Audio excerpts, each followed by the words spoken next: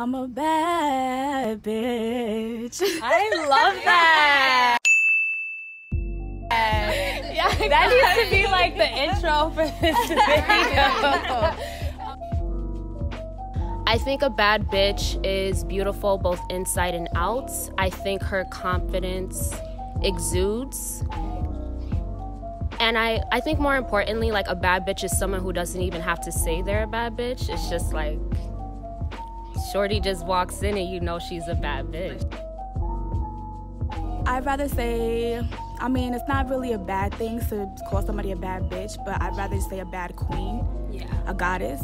I definitely think it's kind of offensive from a guy's perspective. I feel like when a girl says it to another girl, it's more of like a welcoming thing.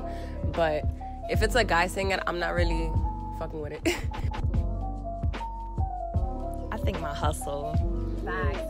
I'm gonna get me some money. I'm gonna figure it out, like, by any means. I'm a bottle girl, so I think it's very shocking to some of, like, people I went to high school with because, you know, they just looked at me and was like, oh, she's just some smart girl. She's just gonna do all these great things, which I am. And it's like, who gives a fuck if you're a bottle girl? Like, why is it that, why can't a woman who's a nurse also, like, have a job in the club, in the nightlife industry, at a strip club? Like, it happens a lot too. There's nothing wrong with that. Like, there's duality. It's kind of like how I was saying.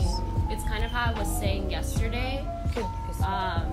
Remember when we had our oracle reading with Brianna? Yeah. But then yesterday we got fucked up on the boat.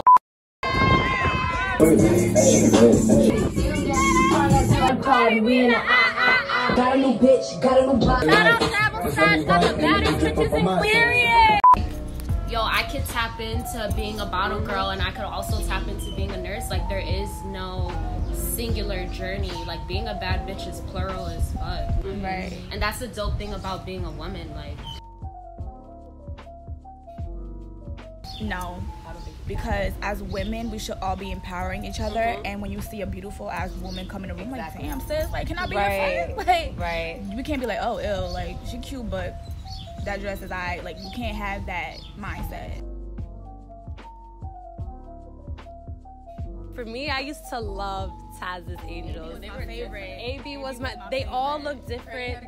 Yeah, curly hair. They were all natural women. They all had their own, like, different personalities. They were, like, worldwide. They would go on tour and, like... Outside of that, though, like, yeah, they were very diverse. They all had, like, different body shapes, different looks. They also took care of themselves. Right. They worked out every day. They tried to eat well. They uplifted each other. They uplifted one another. They helped each other do their, like, literally look